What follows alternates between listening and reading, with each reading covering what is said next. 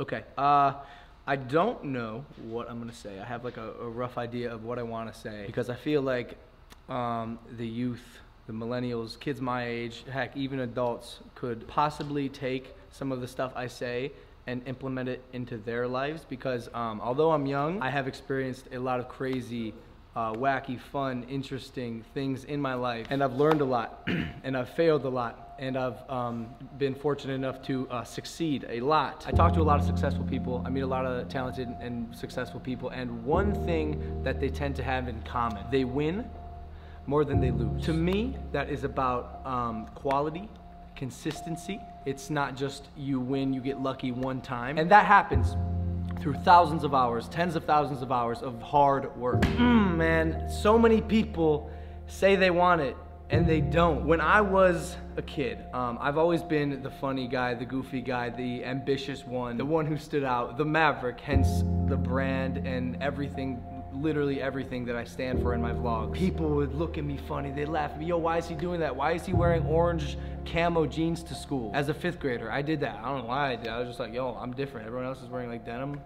That. Your boy wanted to be different, so I did, and I was never afraid or ashamed of that. But at the same time, I would always push myself and work extremely hard so that I could be the best. I have this competitive instinct in me, and that's what drives me. That's why when I get into drama with my brother, or like we're close in subscribers, like you guys are seeing like the mild version of my competitiveness, I will always run faster if there's someone running next to me. That's just how I am. That's how I function. And I know that's what makes me tick.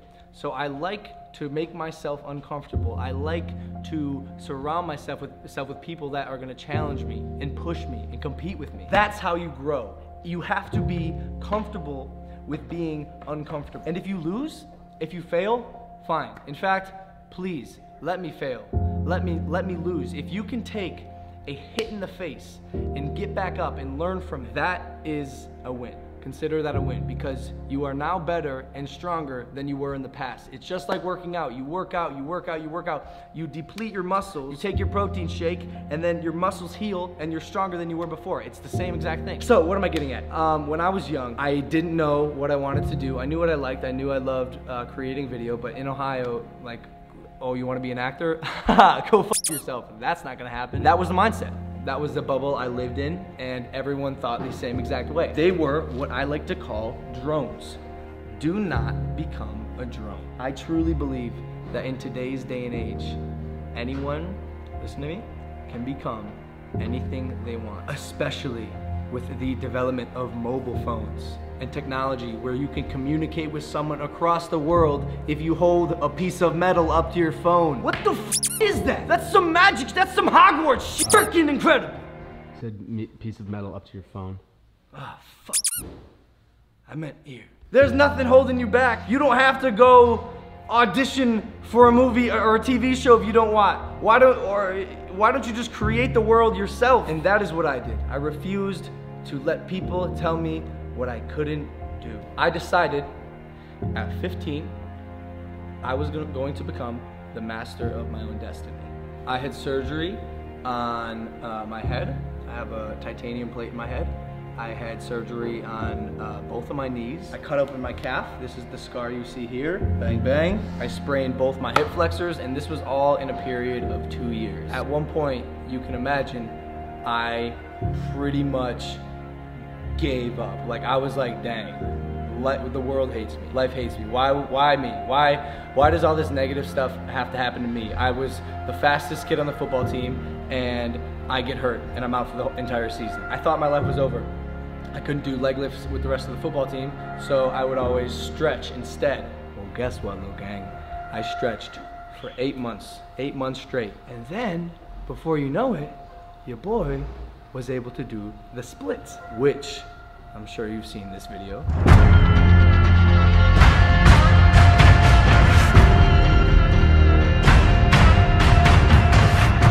One of the many videos that made me who I am, that made me Logan Paul on the internet today. Well, everything happens for a reason. You might not know what it is at the time, but trust in yourself and work hard and believe that you can get through whatever struggle you're going through. Because when I got hurt, I said, Fuck it. Fuck everybody. I said, I am going to be a winner. I'm a champion. I am not gonna let what's happening outside of me, what's happening to my body, affect my brain, affect my mental. So when I was 15, I wrote on this piece of paper, literally got coffee stains on it.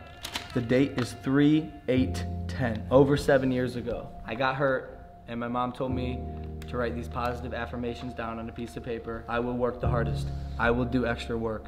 I will go above and beyond. Excel, excel, win, best, excel, win, win, win. I will be the best. I will excel, win. I will be stronger, better, faster, and smarter than last year. I will be a champion. I will be the greatest. I will be the best. I am the best. Excel, excel, excel, excel. I put this in my brain. I will gain strength beyond what seems possible. Guys, I was 15. I didn't even know what half this stuff meant or how I was gonna do it, but I put it in my brain because I'm a winner, and you are too.